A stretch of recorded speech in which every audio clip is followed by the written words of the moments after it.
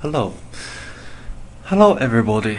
Now let's see. Assume we have installed Sigwin and you will see the icon Sigwin on the desktop. Then the next step is to install ns2 Network Simulator. Assume you have my CD. Go to my CD. You will see installation tutorial. Double click the tutorial. Follow the steps to install the ns2. First, download ns all-in-one 2.21 tar.gz. You have a couple of options to do so.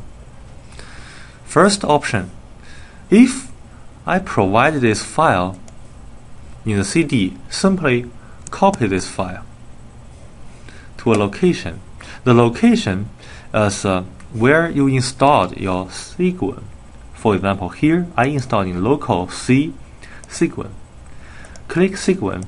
In the Sigwin folder, create a new directory, new folder.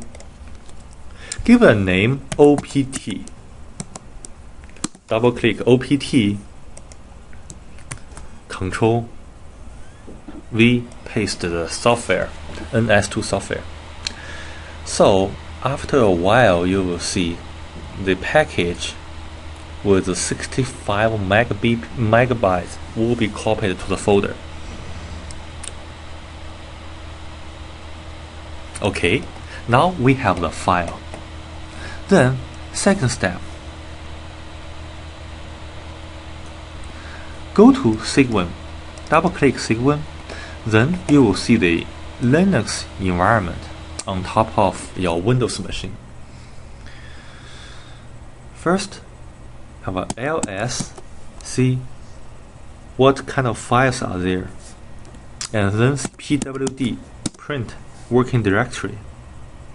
Okay, and now we need to go to the directory containing ns2 files, cd opt ls.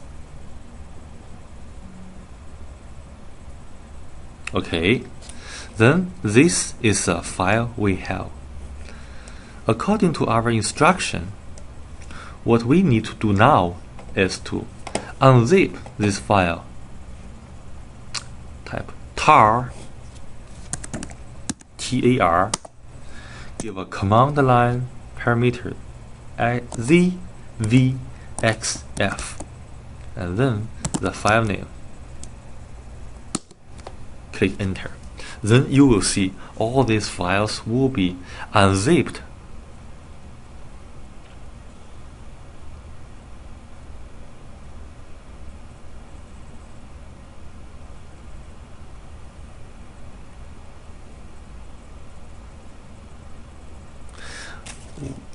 Just relax and wait for a while.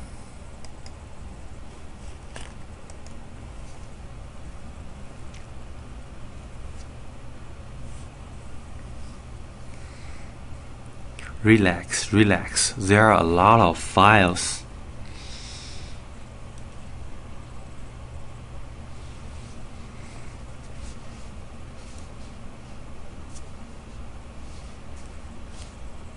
Okay.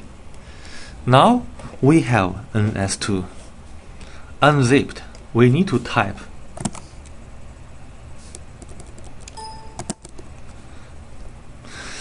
install, but not in this current directory. Click ls, list all the files on this directory. Then you will see a new folder, ns all-in-one 2.29 is there. Simply cd this file, this folder, then ls. You will see all the files under this folder, and there's a file named install. Run this script install, press enter.